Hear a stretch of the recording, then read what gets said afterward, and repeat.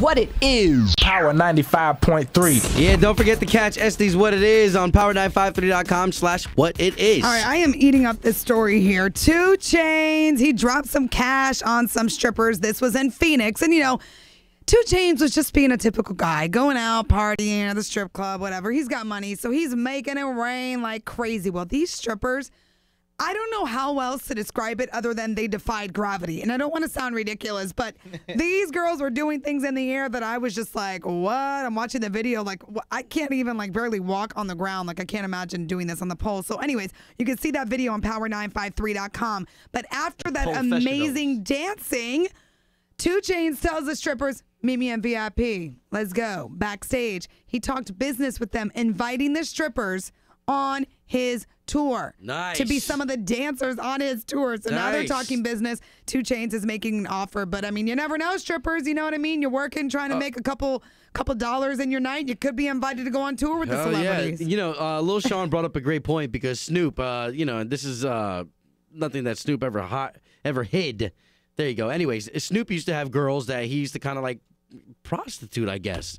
Right? Like, he would pimp them out. They take them on tour, then they pimp them out. Yeah, they take them on tour. The girls get to take care of the crew. Good for those girls. Strippers on tour. They got a career, you know what I mean?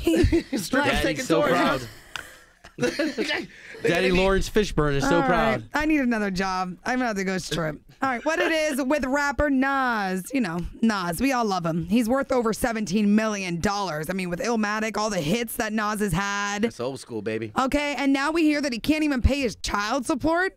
This girl's already grown. She's trying to go off to college and make some money when she hits 18, and daddy's not paying. He owes $11,000. Now, I know it doesn't sound like much, but that's what I'm saying is that Nas is worth $17 million. You can't afford $11,000 paid up. I don't know why these celebrities don't pay their child support. We hit Luda, R. Kelly, DMX 50. And now Nas? Well, sometimes, and to their credit, maybe he's busy right now trying to make his comeback. They make adjustments. Come on. Sometimes, and he has people who's supposed to be Well, you're worth $17 million. Cut a check. There's no excuse. You got to stay on top of that because if not, Uncle Sam. But sometimes they don't want to pay because they don't want the baby mama to be the one who really is the beneficiary. She goes out, gets her hair did, her nails done, then What's gives wrong with that? $100 We to put the up kid. with him forever. Anyway, so now she is threatening to put him in jail if he doesn't pay up. So Nas, pay up. Cut the check for $11,000. You're worth millions. Yeah, that's in his left pocket, just chilling right now. And Robin Thicke finally returned to the stage after he canceled shows and his split from his wife, Paula Patton. And he had some info for the fans, some news on how he's feeling about the whole situation. And on my next What It Is at 8:50, you can hear it for yourself. What It Is brought to you by Old Navy. 1-800